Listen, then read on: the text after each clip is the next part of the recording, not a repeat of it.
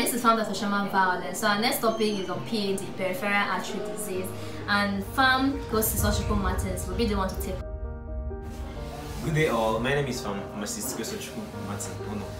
I'm here to talk on peripheral artery disease, and then I'm just trying to guide you on what you should know about the disease. Thank you. Peripheral artery disease or peripheral vascular disease is a disease that is characterized by abnormal narrowing of the arteries that supply blood to other organs than the heart and the brain.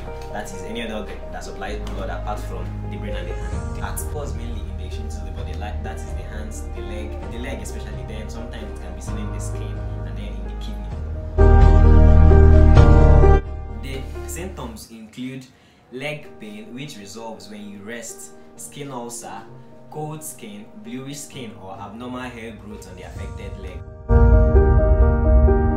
Causes of PAD include atherosclerosis, which is when the arterial walls are clogged up by fat particles. Then the artery spasm, which is the involuntary contraction of the muscles of the artery.